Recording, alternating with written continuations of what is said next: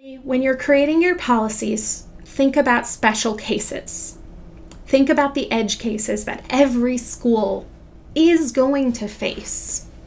For example, students who are being abused, you want to make sure that parents don't know their cries for help online. You want to make sure that the information that you are collecting about a threat or self-harm doesn't actually cause the student to receive greater harm from an abusive family or some other home situation.